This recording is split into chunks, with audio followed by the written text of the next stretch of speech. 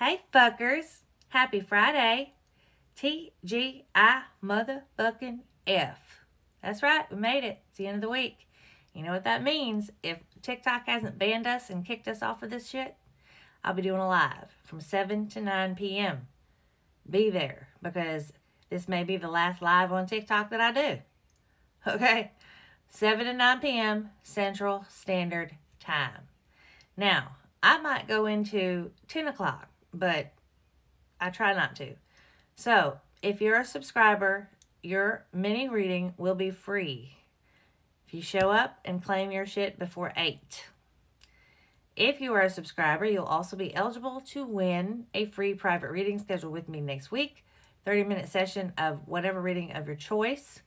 But you got to show up to the live in order to be eligible to win too. Okay?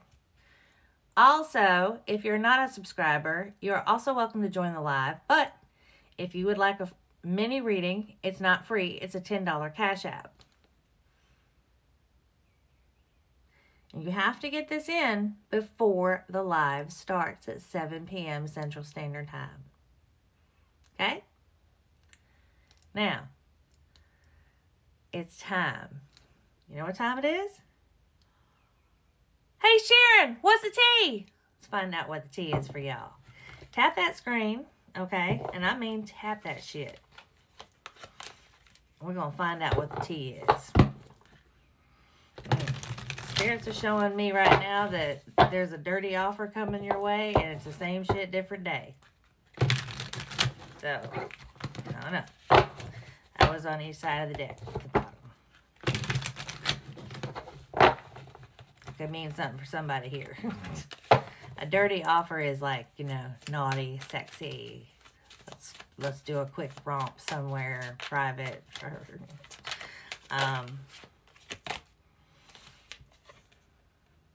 Somebody's running. This could be athletic running, or this could be running from a connection, scared to death. And you're shining. You're shining.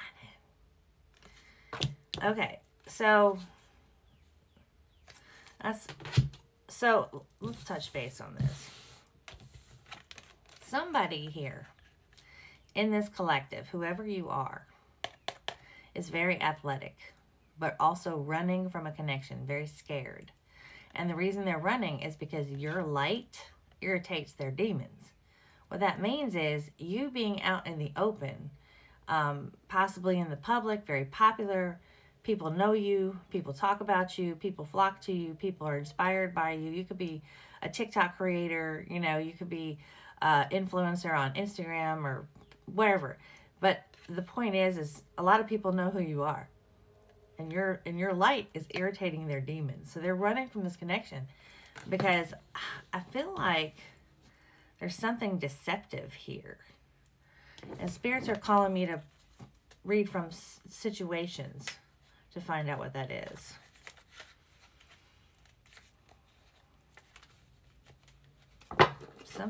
Something about exposure is what I'm hearing spirits tell me. Too much exposure. Meaning your light irritates their demons. So they're being exposed. Interesting. Yeah. See, they're running. They're pretending. They're trying to be fake.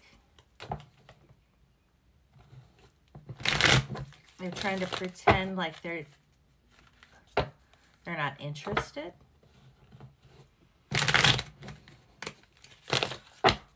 They're lying. Okay, so yeah. They're lying to somebody. Okay. So, spirits are showing me that this person is being fake. This person is pretending to not be bothered by you, not be bothered by anything you say or do. But in all reality, your light, your popularity, your out there status, if you want to, is actually hurting them by exposing things that they're doing that are deceptive. And spirits are guiding you, and spirits are guiding this person So currently, this person and you both are seeing signs and synchronicities everywhere about each other, because it's time. It's time for you to get together and seal the deal. You know what I mean? They're running from you, though. This person's running. Running, like avoiding you. Avoiding you like the plague right now.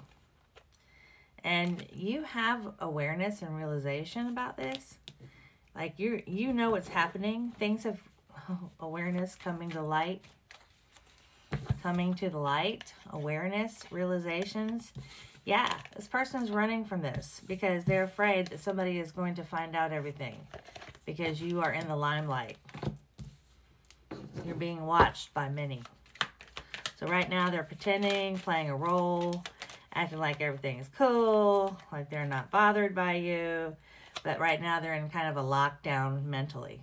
They're all up in their head about this shit, about you. They're feeling trapped. They feel like they're in a imprisoned entrapment in their own fucking head. And it's a lockdown of their own making, which is why they're trying to be fake. They're trying to have some sort of ease in this situation, because right now it's not easy for them. Whatever the situation may be. And I feel like spirits are going to be talking to this person through their subconscious, telling them, look, this is a risk. Yes, but it's worth the risk. Telling them to take a risk. You're seeing the signs and synchronicities because this is divinely guided. Divine masculine.